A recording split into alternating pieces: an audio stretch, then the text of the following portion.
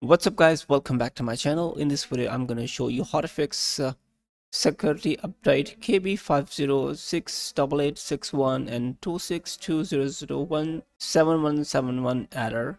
Let's get started. You can see I have successfully installed this update in my system. Solution number 1.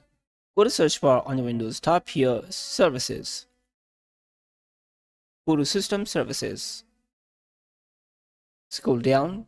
Go to Windows Update. Right-click Properties.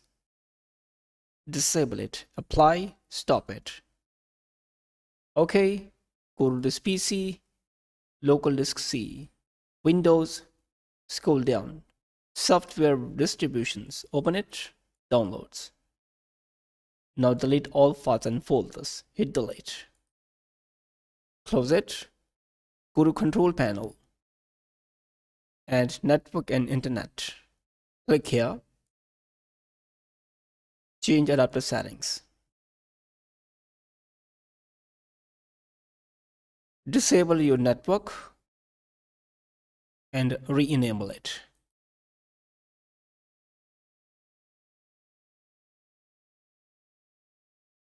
Close it and right-click Properties, Automatic, Apply, start it again.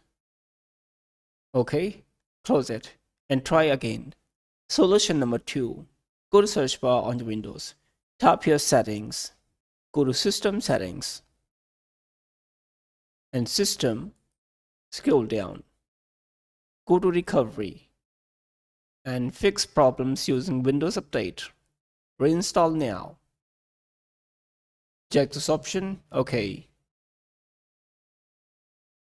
You can see Windows 11 version 25H2 repair version.